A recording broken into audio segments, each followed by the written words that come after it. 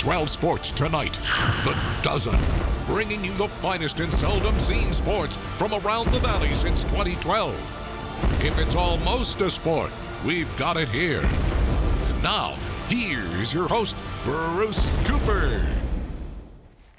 A Battleship is an intramural sport at ASU, and it's apparently one of the most exclusive and toughest clubs to get into and play. Now, I'm not exactly sure why that is, but no doubt, Battleship is big on fun. Comedian Mike Turner takes a splash to give us some insight. Hey, what's going on? I guess we're running out of ideas here. I've been told we're playing one of the most boring games from my childhood, Battleship. I guess we running dry on creativity back there? No, Mike.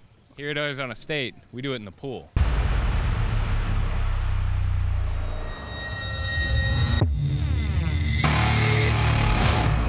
I learned a lot at Arizona State. I didn't learn how to swim, so I got some swimmies. No, Mike. It's in the pool. Is there any critical thinking going on in this game? It's more brute force. Whoa, that really escalated quickly there.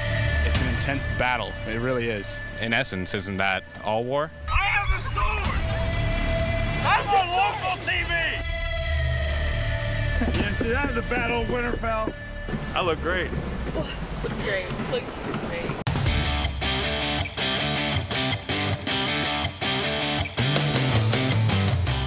So today we are here to play some Battleship. Hey, we're going straight for the 12 news guy. For those that do not know, it's not the board game. If combat does escalate, It's actually very simple.